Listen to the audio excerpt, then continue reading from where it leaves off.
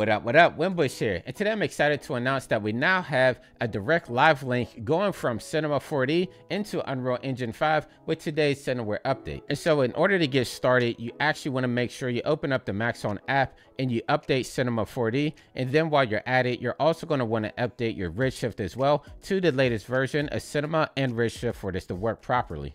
And once you have everything updated, you want to go to maxon.net and go up there to products, and then make sure you go down to Cineware. You're going to scroll down until you see Cineware for Unreal. You're going to download the plugin, and you're going to download the latest version of Cineware, because this is the only way that you're going to get this to work.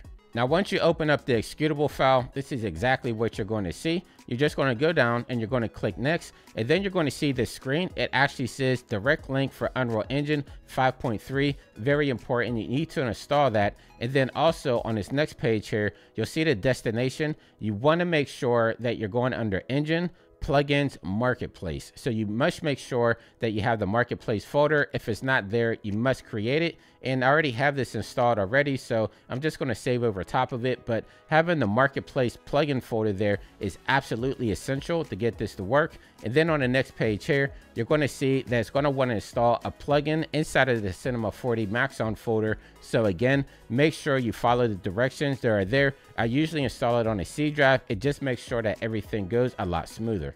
So now we're inside of Cinema 4D, the latest version 2024.2. Very important that you're using the latest version here. Now let's just set up a simple scene. So if I come over here to the top left under my content browser, let me see. Let me just add something that we already have here. So this already has Redshift already on it. This bag of tortilla chips. So I'm going to double click on this. And now that we have our bag in here, let's make this a lot larger. So maybe let's do 10 by 10 by 10.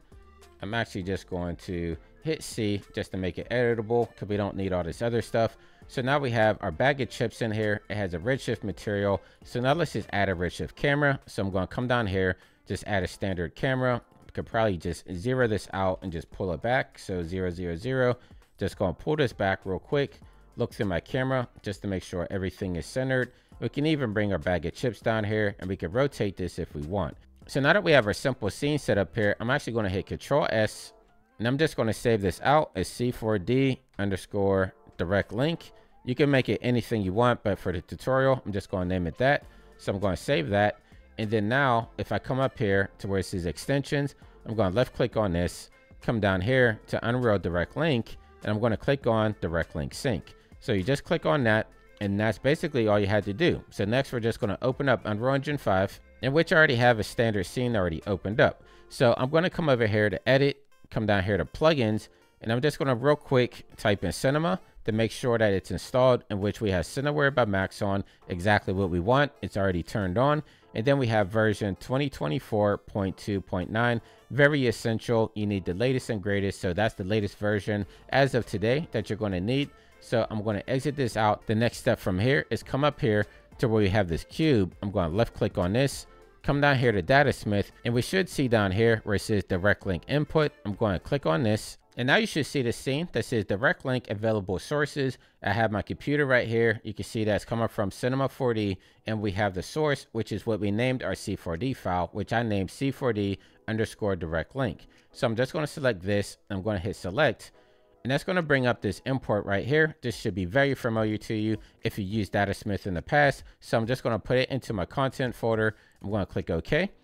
And now this is going to bring up the Datasmith import options, in which, again, this should look very familiar to you. But the only caveat is, even though we have an animation tab right here, this is the first iteration of the direct link here. So animations won't come over as of now, but everything else should. So once again, if you have any keyframes or anything, that's not going to come over, but they are working on a feature update where this is going to be implemented. So as long as you have everything clicked on here, I'm going to click on import.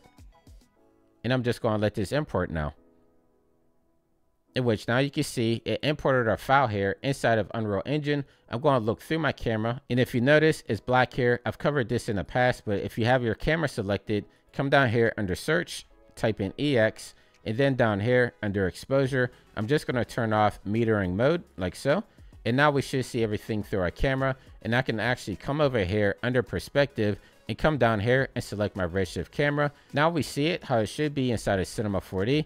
So if I actually, let me make this a split screen here. Okay, so I tried my best to make this a split screen. On the left-hand side, you can see we have Cinema 4D. On the right-hand side, we have Unreal Engine. Having a widescreen monitor actually helps out a lot with this process here, but I'm going to make do with what I have. So on my left-hand side, I'm actually just going to click on my bag here, and then I'm just going to rotate this around.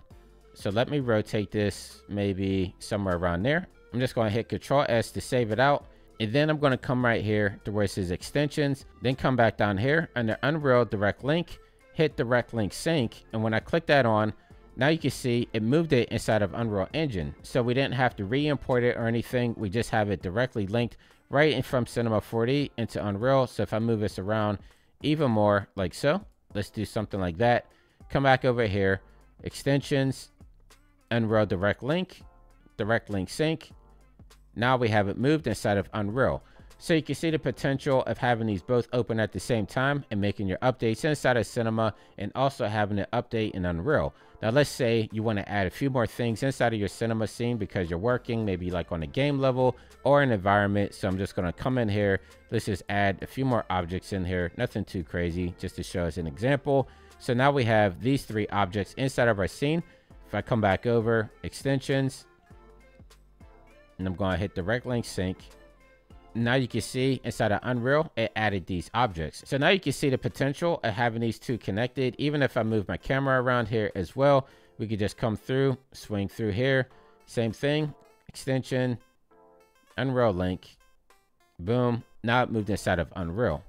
So this is the first step of us having our direct live link from Cinema 4D into Unreal. I know animation is going to be coming sometime here in the future, but for now, I can see the potential, especially when building out environments or working on game levels. Like, the possibilities are endless for these 2 to link together, and the integration is just becoming greater every day. So hopefully this is exciting to you guys out there that have been looking for a live link. This is the first step in the right direction. Leave me a comment down below, maybe some stuff that you want to see when working with Cinema 4D into Unreal Engine. And until next time, stay fresh, keep creating, and I'll catch you in the next video. I'll see you soon. Take care.